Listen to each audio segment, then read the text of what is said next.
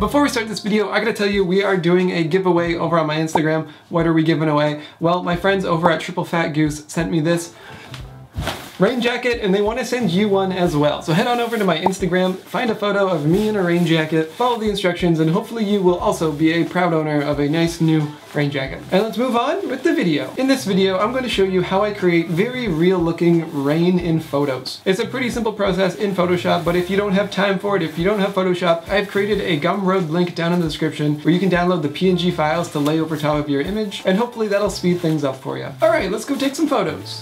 So we're here in the forest, and I realized on my way over I forgot my spray bottle, but thankfully there's like a dollar store nearby. And of course I go to the dollar store, everything's like blocked off except the food aisle. So I'm like, okay, maybe if I go in the right aisle, I'll be able to find a spray bottle. I go into the baby aisle, thankfully they have a spray bottle. I get to the cash register and the woman's like, sorry, you can't buy that. And I was like, but I bought it in the baby aisle. She's like, it doesn't matter. Sorry Matt, your raindrops aren't essential. My raindrops are not essential.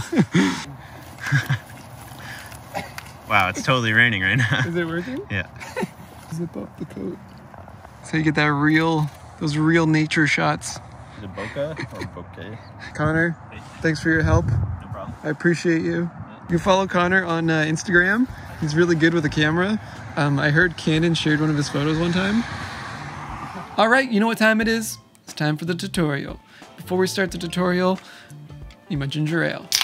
All right, here we are in Photoshop. Just a heads up, I'm not a pro in Photoshop. I use it like here and there just to do like the odd little thing, but I know a thing or two, okay? This is one of the wonderful photos that Connor helped me out with. So why don't we jump right into it? So as always, I like to duplicate my background layer. Just a good habit. They taught me that one in high school. And then I'm gonna create a new layer and I'm going to fill it with black. So grab your little bucket tool, fill that layer. Now with that layer selected, I'm gonna go up to filter, go to noise, and go to add noise. And I found that 40% was a pretty good sweet spot. Now the first thing I'm gonna do is select that layer and go to screen mode. Where are you? There you are. And look at that, we have rain. I'm just kidding. It just looks like a noisy mess. The next thing we want to do is just duplicate that layer and hide the previous one. I just like to do this. It's a good habit. You never want to start baking your effects without having backups. Sometimes I'll even make a folder called backups and just throw the disabled layers in there. All right, so now we have our noisy layer. Let's make sure it's selected. Go up to filter, blur, motion blur. Feel free to play around with some of these values. The angle will be like the direction of your rain. Minus 65 degrees seemed to work pretty good for me.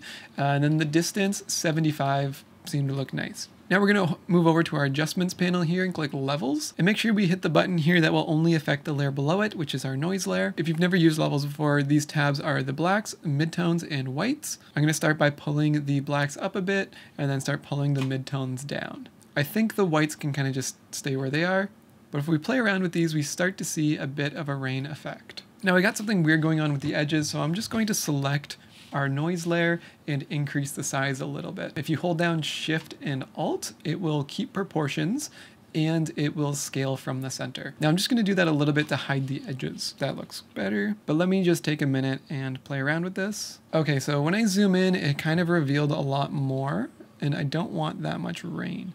So I'm gonna keep playing with these midtones. The higher the black value is, the less raindrops you will have. And the midtones is sort of like an opacity slider. So if you bring it up, it disappears. If you bring it down, they start to become more visible. So I'm just trying to find that balance between the two. And I think that looks pretty good, around 33 and then like 2.4-ish on the midtones. Now I did notice if I play with the white slider, it seemed to affect the sensitivity of the midtones.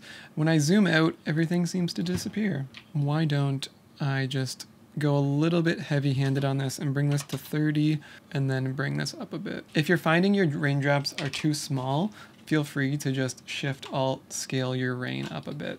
Yeah, that's looking a bit nicer. So this rain layer, it looks pretty good. It's sort of like the rain that's passing in front of my body. The rain falling exactly where I'm standing, and the focus is also focused on me and these raindrops. What I would like to add is like bigger raindrops that are in the foreground, but they're really blurry. So what I'm gonna do is come back down to my layers. I'm gonna take our backup layer that we made, and I'm going to duplicate it and bring it to the very top. And just to make this easier for myself, I'm going to disable my other rain layer. Make this one nice and big.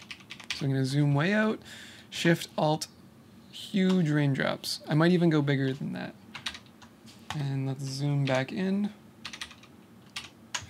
Cool. Now let's add our motion blur effect. So that's blur and motion blur. And I think I'll use the same settings here. Now, if you're following along, your computer might start to chug at this point.